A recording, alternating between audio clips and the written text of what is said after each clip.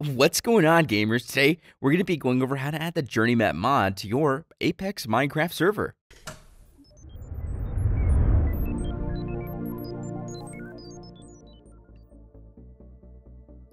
Before we hop into this tutorial, don't forget to give this video a like, subscribe, and click the notification bell so you can stay up to date on every tutorial we upload, just like this one. Whether you're playing vanilla or modded Minecraft, there's always the risk of losing track of your position. This can become more troublesome the further you travel and the more locations you discover. Trying to write down coordinates can be tedious and disorganized, leaving players to desire something better. Introducing JourneyMap, a mod that aims to fix all these issues using a real-time map and waypoint system to keep track of every important location that you find. Installing mods can be a bit tedious if you're unfamiliar with the process, but today we're going to show you how to do so every step of the way, and even on how to install it to your Apex server. Before you install the mod onto your client or your server, you're going to need to download it. The first place you're going to want to start off is the JourneyMap CurseForge webpage. You can either Google it or just click on it through the description, because we're going to leave a link there so you can easily find it.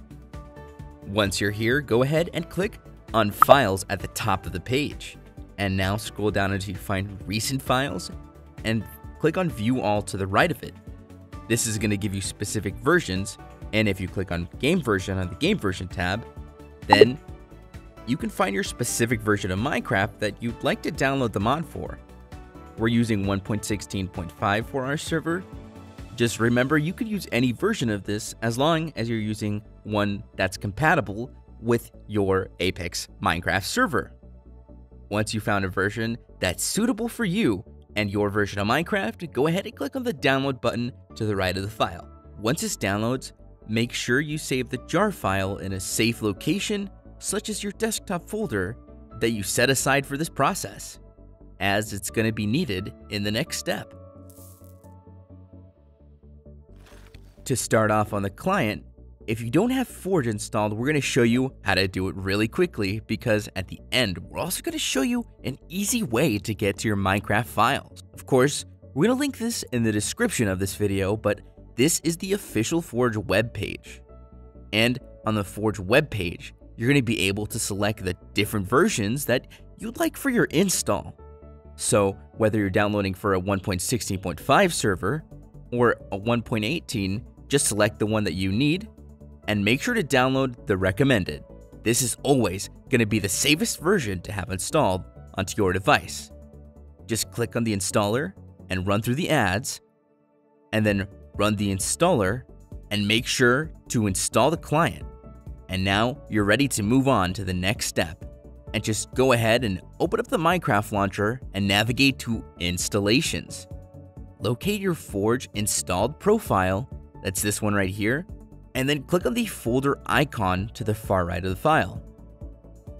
This is going to open your file browser for this version of Forge you have installed to your version of Minecraft. You should have a mods folder. If you don't already have one, go ahead and make one. Then copy and paste the JourneyMap mod you downloaded earlier to this folder, or just open up the folder and click and drag it over to your Minecraft mods folder. Now, just return to your Minecraft launcher and select your Forge profile and click on play. This is going to launch the game and load up the mod on your computer. For the server-side installation, you're going to want to go ahead and enter your Apex server panel. Here, go ahead and stop your server. Once your servers come to a full stop and it's fully offline, then go ahead and scroll down to the jar file selection part of the page. If it's not on your correct version of Forge, then go ahead and click on the jar file version selector. It should be a drop down like this, and either type in or scroll up or down to find a compatible version of Forge. For us, it's 1.16.5, so that's the one we're going to select. It's going to ask you to change version, click on that, and then it'll ask you to create a new world or use an existing one. we recommend that you create a new one. And once the restart button pops up, be sure to restart now. But once your server does fully come online, then you are going to need to stop it. We're just restarting to get the base files on your server ready for your mods. And once your server has started and fully stopped, then you can hop into FTP file access and log in with your information. Once you're logged in, go ahead and enter the mods folder. And once you're in the mods folder, click on upload to the top left of the page. This is going to bring you to the upload page. From here, open up the folder where you had JourneyMap downloaded to and just click and drag it over to the right hand side of the page. Once it's uploaded at 100% and 1 out of 1 files, go ahead and return to your main server panel page by clicking on the name of your server at the top of the page. From here, go ahead and either start or restart your server to get it up and running. And once it's online, JourneyMap should be installed and available to access both in survival and creative game modes. Once you're on your server, you're going to notice a couple changes at first. You have a new minimap at the top right of the screen. This is going to show your player, waypoints, and details, such as the biome that you're located in. You can zoom in and out using the plus and minus keys by default. You'll also notice that it'll give your X, Y, and Z coordinates by default, and might even tell you the time and day depending on your server settings.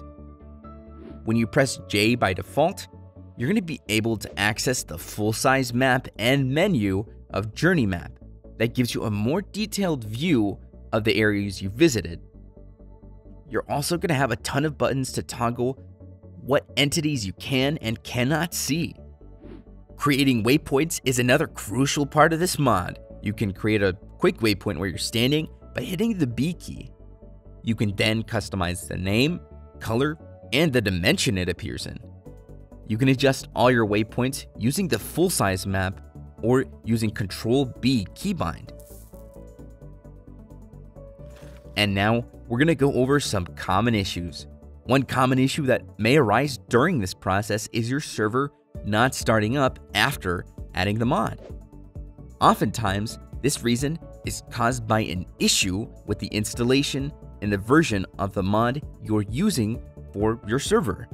For example, if I dropped in a 1.13.2 mod into a 1.16.5 mod, or even worse, a 1.18, then I might have some issues and my server might crash. Definitely not preferable when you're running a server.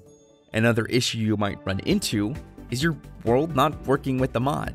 Now, this shouldn't happen with something like JourneyMap, but if you want full compatibility whenever you install a mod, be sure to create a new world when you start a server up for the first time. With that, you should have an understanding on how to have JourneyMap installed on your server, onto your client, and an understanding of its basic mechanics. If the basic settings don't suit you, you can change presets of the mods and customize it to your liking, even putting on different themes, minimap shading, and much more with this mod. Whether you use it as a companion on a mostly vanilla world or edit it with other mods, it's extremely useful and you're not going to be able to live without it after you use it. Gear up, bring your minimap, and begin adventuring with the JourneyMap mod. Well folks, that's all we've got for you today, and as always, we hope you have lots of fun. Thanks for watching. If you want to see more great content like this, then subscribe or click these videos. Until next time, gamers.